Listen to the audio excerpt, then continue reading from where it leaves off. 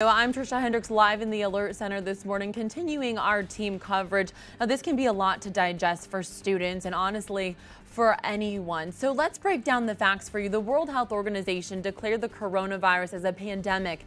So what exactly does that mean? It's actually pretty simple. It means it's a disease that is spread worldwide. This version of the virus is fairly new and is spread through person-to-person contact. Now, the last pandemic was the 2009 swine flu caused by the H1N1 virus. We all remember that. Right now, there are more than 120,000 confirmed cases of the coronavirus. And here in the U.S., there are more than 1,200 confirmed cases.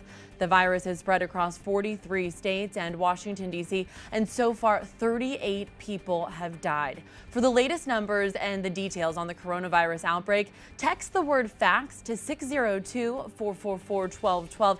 That will send you to a link that will provide all the facts you need to keep you and your family informed. Stay with 12 News for the very latest. For now, we'll send it back to you in the studio. Rachel?